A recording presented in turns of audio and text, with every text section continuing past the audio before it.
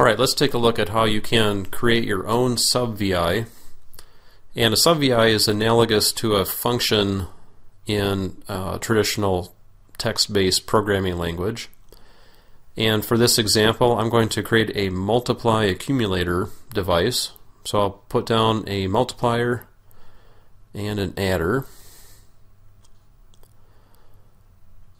And I'll go ahead and create controls.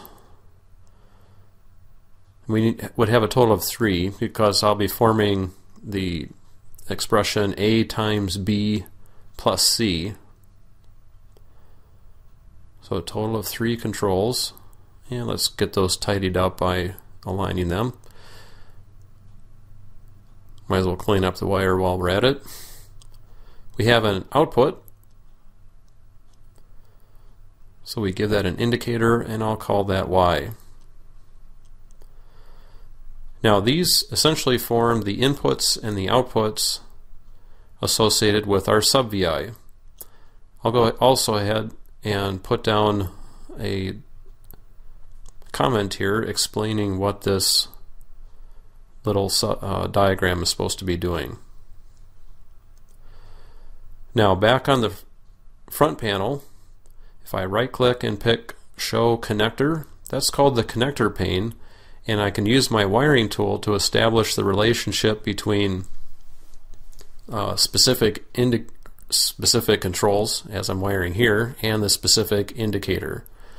And so that then serves as the connection points on the icon that we'll be creating here in just a moment. So on the icon editor, I can select the default graphics and delete those. And it's always a good idea to leave the black boundary intact.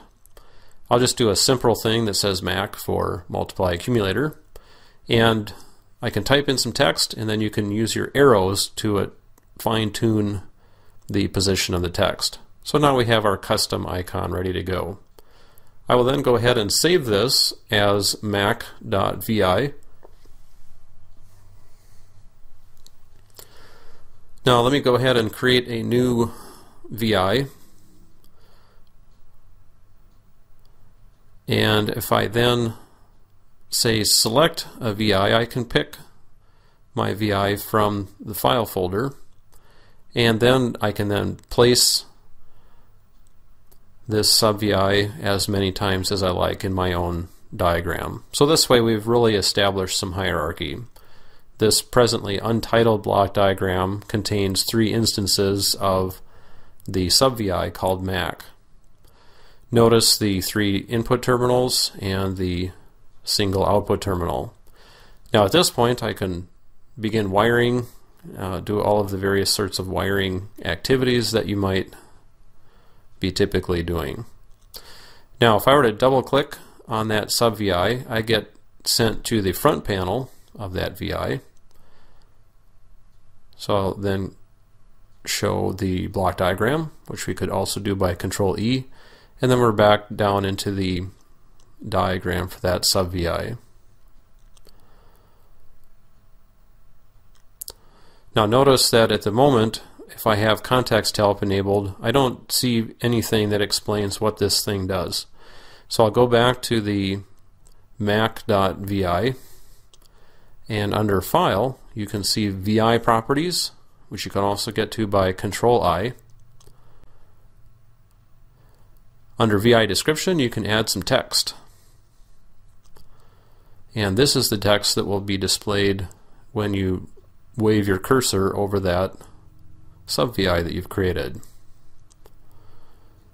And this VI description should be fairly detailed, and for this particular example I will just write down the equation that's being performed by that VI. So let's try our context help again. Oh, I'll go ahead and save that. I was just noticing that it wasn't saved. Now we can see the little text has been added there.